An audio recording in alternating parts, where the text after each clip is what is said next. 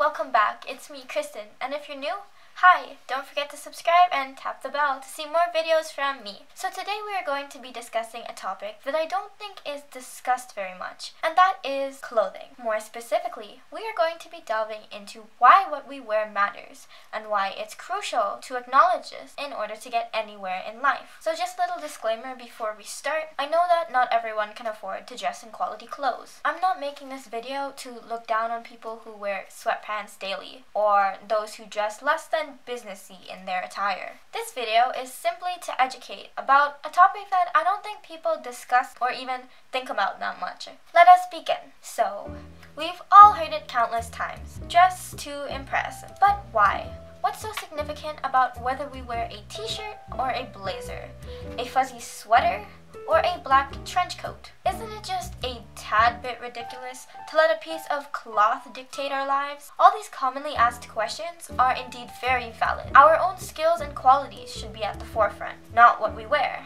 Unfortunately, these pieces of cloth we drape ourselves in are far more important on a deeper level than just aesthetic. Yes, you know where I'm getting at. It all has to do with our friend, the subconscious. I'm sure some of you are doubtful about the supposedly profound impact clothes have on us at this subconscious level. That's why I'm here with an example. So I want you to picture yourself inside an elevator. In steps a man wearing sweatpants and a baggy black hoodie. The hood is covering his face, making him look like Palpatine. You notice that his hands are in his pockets, and you can't tell if he has something or not. So in this situation, how do you think that you'd feel? If you said, "I'd feel fine," don't lie. At the very least, you'd be alert and on guard around this man. Who knows what his intentions are? Now picture yourself once again in that elevator. In steps a man wearing a white suit. He's clean shaven and his hair is gelled and styled. You get a pleasant waft of cologne through your nose. Just like the previous man, you don't talk to each other.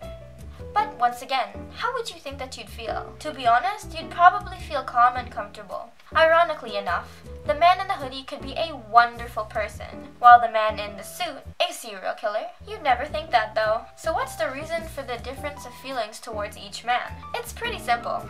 It's mainly their clothes. This is where our subconscious comes in. You see, our subconscious plays a huge role in how we perceive things. Not only does it control our heartbeat and things our body just seems to do, but it controls our judgment of others. Take my example of the two men. What our subconscious would do is analyze each of them using experiences and memories to decide their threat level. Firstly, the subconscious would take into account the clothes each are wearing. It would seem the man in the sweats is of a lower class than the man in the suit, making us already inclined to want to stay away from the first man. With this judgment of lower class would come memories of what has been ingrained into us by society regarding what lower class people are like. Things like being poor, violent, unkempt, unpredictable, and maybe a bit savage comes to mind. And then to top it off, we have the color scheme of what each are wearing. Colors are very significant to our subconscious as it attributes them to certain things. The first man is wearing mainly black, while the other man is wearing a suit that is white. While black can occasionally symbolize power,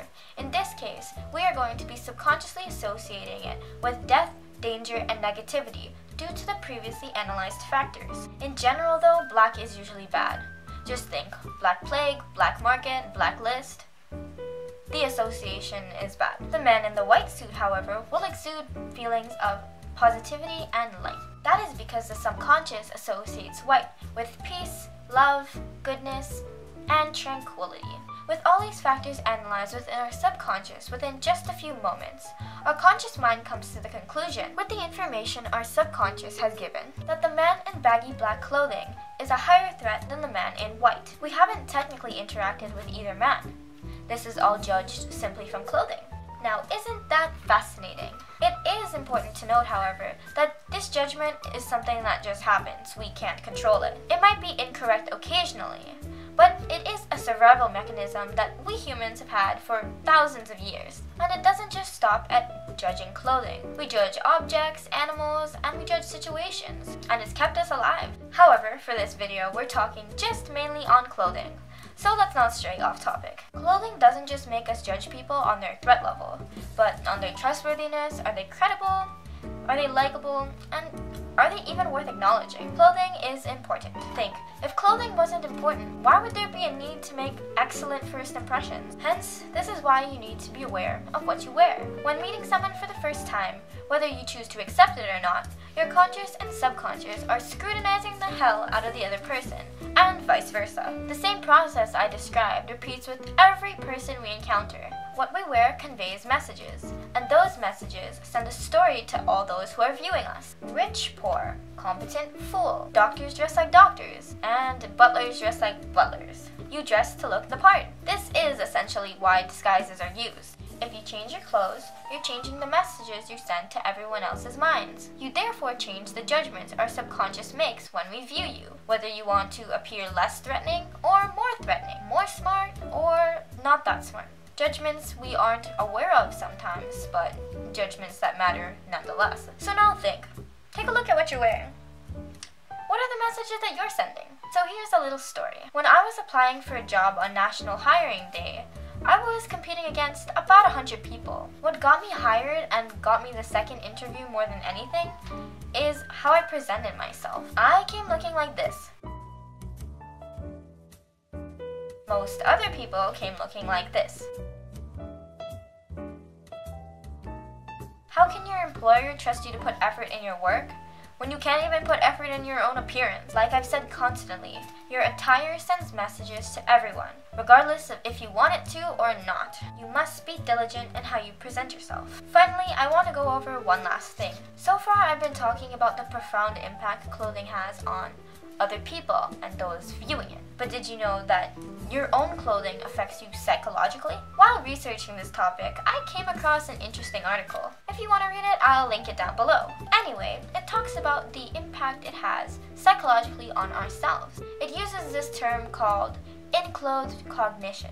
Basically, our clothing impacts our moods, behavior, and personality. It is because there is some symbolic meaning behind wearing certain articles of clothing. For instance, gym clothes makes us feel fitter and makes us more inclined to actually want to work out. And then we have the classic suit, which brings about an air of power and strength. I mean, have you guys ever worn a suit? I get so pumped when I wear one. And I just learned that it's because extra hormones are getting pumped into my body because it's needed to show the extra dominance that you are supposed to have when you're wearing a suit. That's probably why when I wear a suit, I literally feel unstoppable. All in all, clothes are very important. My takeaway message to you is that even if you don't plan on wearing suits or business skirts every day, it's important to put just a little bit of thought into your outfit. It goes way deeper than just do it to look nice. And with that, we've come to the end of the video. As always, don't forget to give a like and share it to other people if you found it informative. Also, comment down below what you thought and if you actually plan on putting more effort into your outfits now. Before we go, I just have one more thing to say. Thank you so much for 300 of you subscribing. I actually, that's so crazy. I never thought that would happen. I know that thank you really isn't enough, and that's why I'm going to show you through my actions and my videos and the content that I put out how grateful I am. Okay, well, I'll see you next time, and it's probably going to be another the psychology behind blank, because I kind of like these videos. They're kind of nice. Alright, I'll see you next time. Bye bye!